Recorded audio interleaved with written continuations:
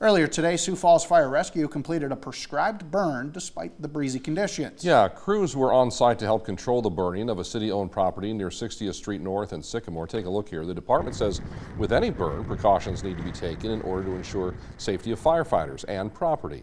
On windy days like today, and throw in dry conditions too, officials say it's important to have some extra precautions when doing something like this.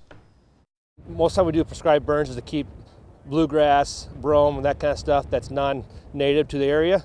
So we're going to help that get killed and get the native grasses coming in for the wildlife and get rid of noxious weeds. Crews did stay on site to monitor the smoke and ensure that the fire was fully extinguished when they were done with it.